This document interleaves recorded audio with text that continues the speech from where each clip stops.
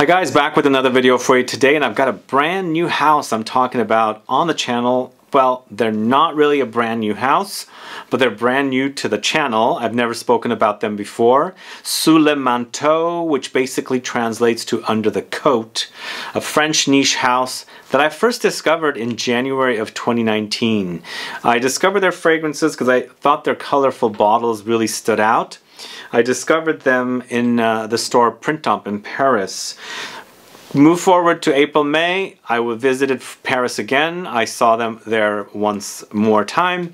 And then also going to October of 2019, I saw them there again. Fast forward to now, the store here in San Francisco, the perfume shop, ZGO Perfumery, is carrying the fragrances. And I'm going to let you know about 5 of their fragrances in their collection today. Plus, ZGO Perfumery is sponsoring a full bottle giveaway to a subscriber of this channel from the USA. So if you want to find out about SOUS Le Manteau under the coat fragrances, then please stay tuned.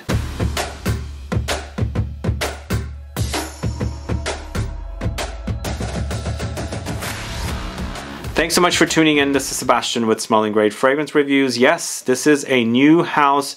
To me, they're mostly new, but they've been around since 2016. At least I read that one or a few of their fragrances have been around since then. But they're just now making their way here to the States. And as I said, they are sold at ZGO Perfumery in San Francisco. So if you're around here, definitely stop in to check out this collection of fragrances or any of their new other new houses that they've brought in to the city here in San Francisco. We've got some great perfume shops. Definitely ZGO Perfumery is a prime retail for perfumes, or perfume lovers. So there you'll discover some great fragrances, and these are there. So I'm going to let you know about the 5 fragrances in the collection. But before I do, if this is your first time tuning into the channel and you still haven't subscribed to the channel, please do click the subscribe button below and also click the bell so that you'll be notified for future videos and giveaways. One of the themes on my channel here I'd like to do is discuss new houses that I've never discussed and introduce new houses to you guys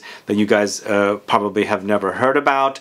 And these ones I kept coming back to, as I said, 3 times in 2019 in Paris, but now they're here. And also a couple times I've gone to ZGO Perfumery, I kept coming back to them.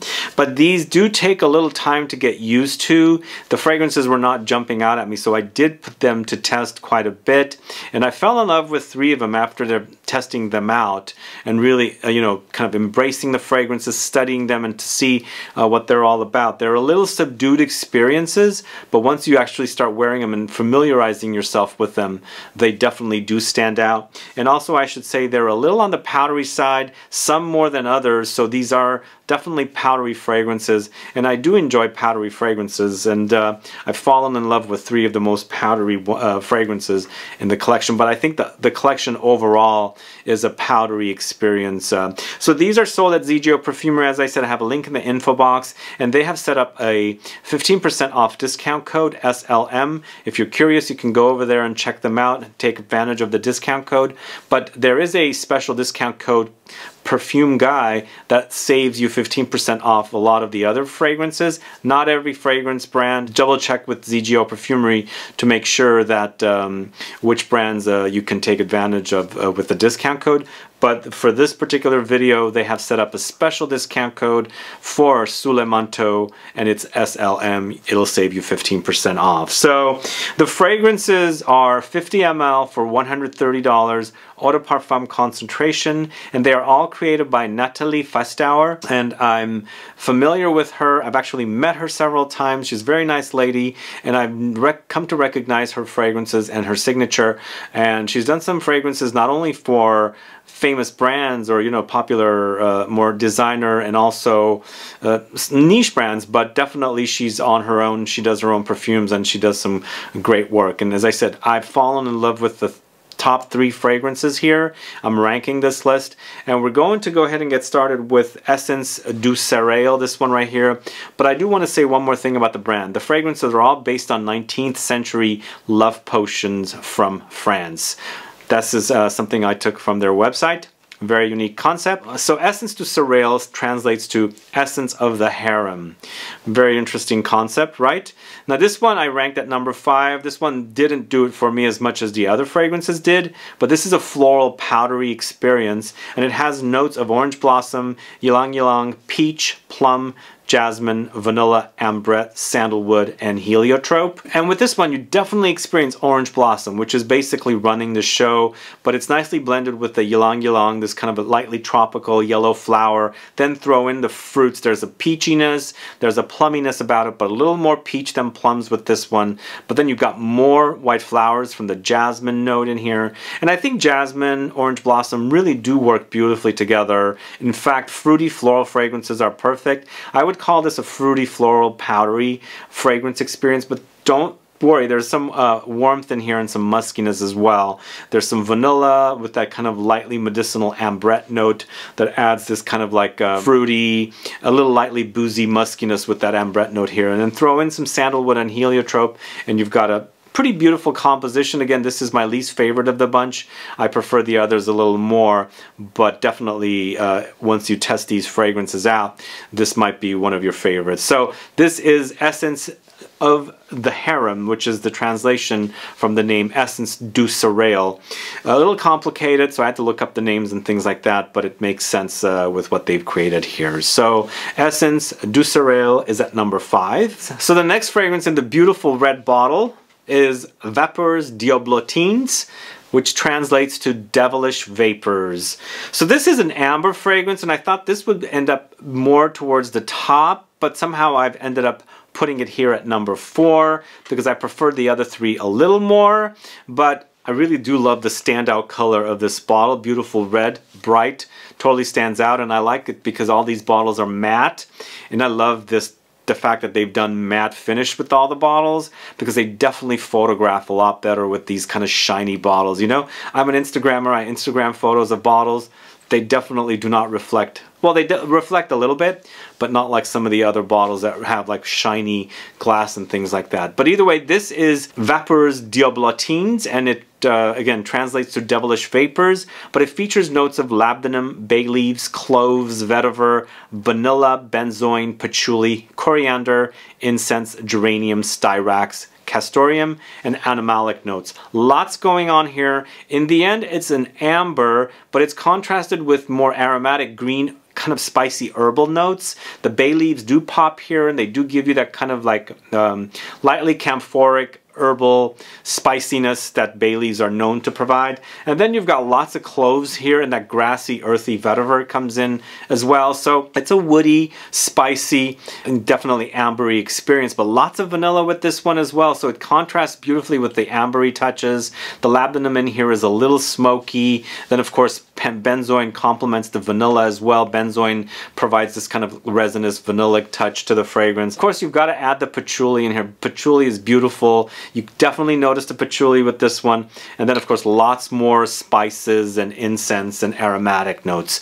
So yes, I had a hard time deciding between this at number 4 or the one at number 3 at number 4, but in the end I put this one here because number 3 did it a little more for me than Vapeurs Diablotines, the Devilish Vapors, which is at number 2. Okay, at number 3, it is Fountaine Royale, which translates to Royal Fountain. So this and the rest are my 3 favorites from the house, and with 2 and 1 kind of close to one another, 3 a little distant, but Fountaine Royale is really, really yummy with orris, labdanum, sandalwood, musk, vanilla, ambrette, geranium, cedar, rose, jasmine, bergamot, and styrax. So this is potentially the most powderiest because it features orris, but there's definitely butteriness in here. You definitely really experience the kind of light vegetal butteriness of the orris, contrasted with that labdanum. Once again, it's the note that's used to create ambery touches.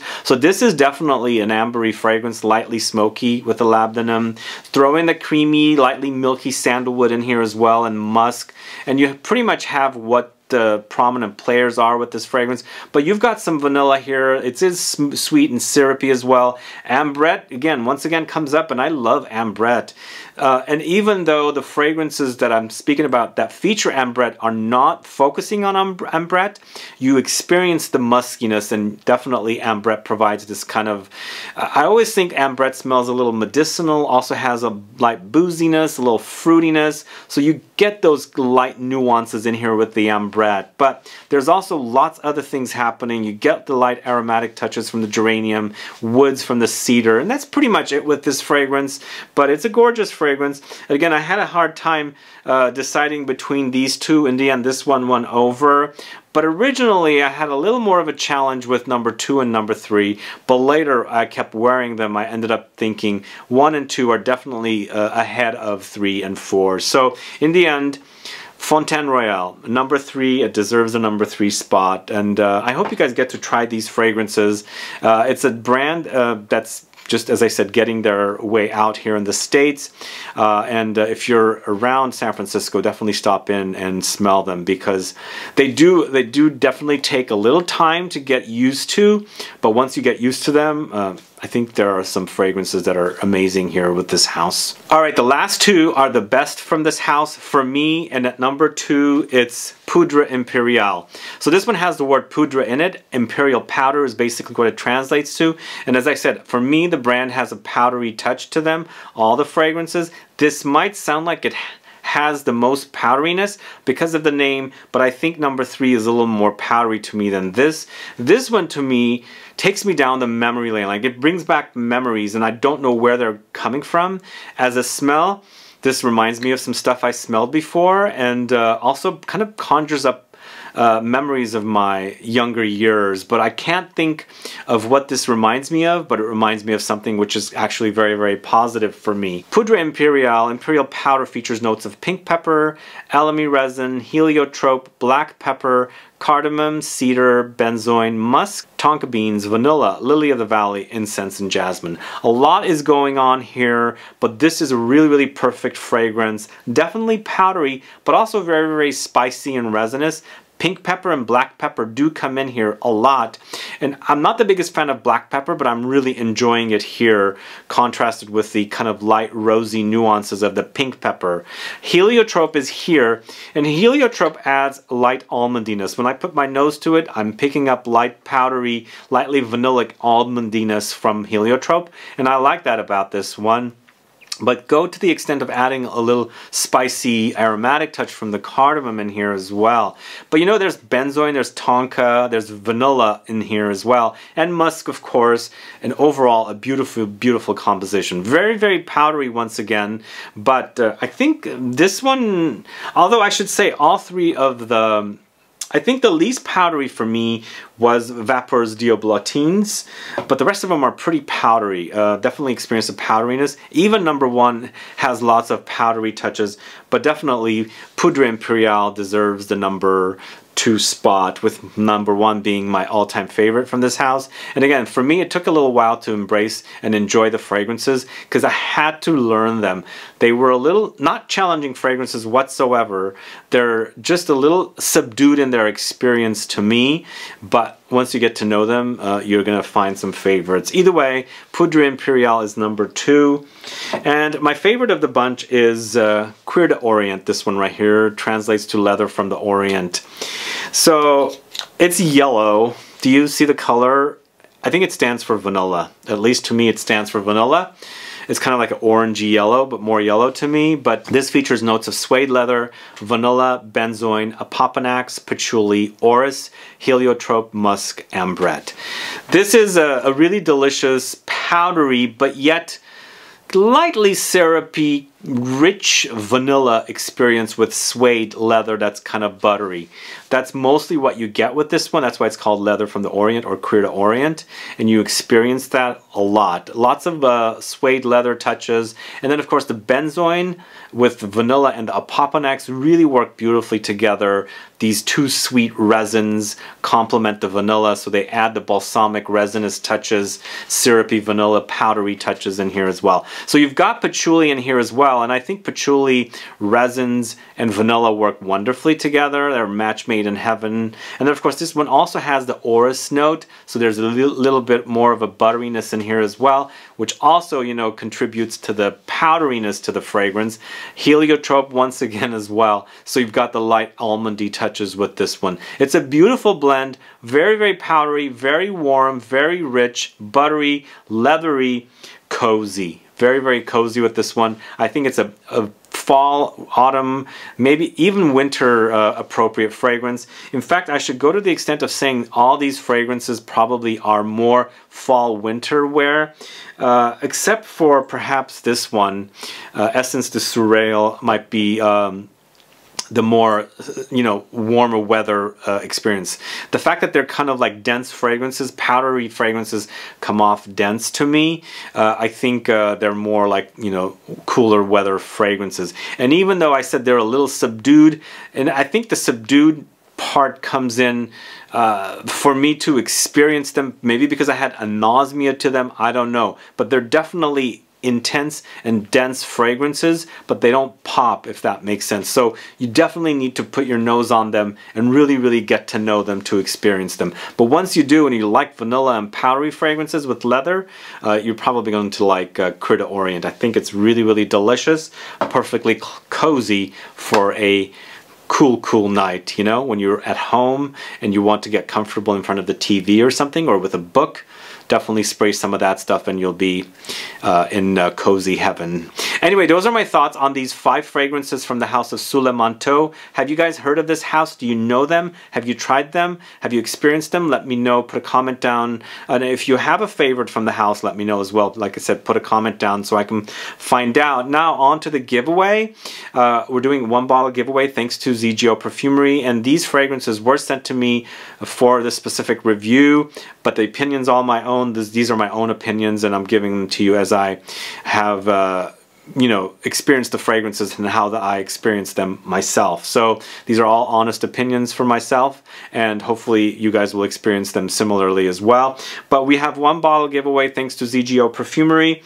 All you have to do is put a comment down below to let me know what you liked about this review, and also let me know which fragrance you like, and you will select as your prize if you are the winner. Now, if more than 1 fragrance sounds like it's a, you know, winner to you, put down which one you would like to claim as your prize, and then also let me know which other one sounds great to you. On top of that, please put down your state so you can qualify, and please, please, please make sure you're subscribed. Other than that, good luck with the giveaway, and otherwise please like this video, please share it, follow me on Facebook, Twitter, and Instagram, and I'll be back with more videos very soon. Have a good one. Goodbye.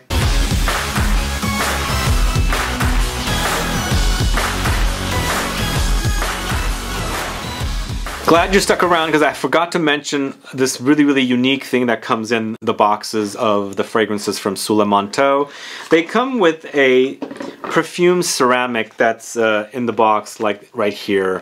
If you guys don't know what perfume ceramics are, basically I've gotten these myself from various brands, and they're unscented, and you can basically spray it with a perfume and hang it in your closet over the hangers with your favorite perfume. I kind of overspray it, spray it a lot with a perfume, and let it stay there, and that part of the closet will smell like your favorite perfume, kind of a thing. So each box comes in with you know, of course, the fragrance like that, and the perfume ceramic is here like this. It comes with a pamphlet as well of all the fragrances like that. And then this is outside of the box, this little informational and the name card. And then the box is closed like this. And if I can get this on, I will show you the full presentation and how it's supposed to be. I got it. So basically this is how the fragrance is you know, purchased or received in the mail. So that is Cuir d'Orient, my favorite from the house, and I'm glad you stuck around to see the little perfume ceramic, which you can use in your own closet. Anyway, all the info for ZGO Perfumery is in the info box with discount codes and everything. Thanks so much. Have a good one. Goodbye.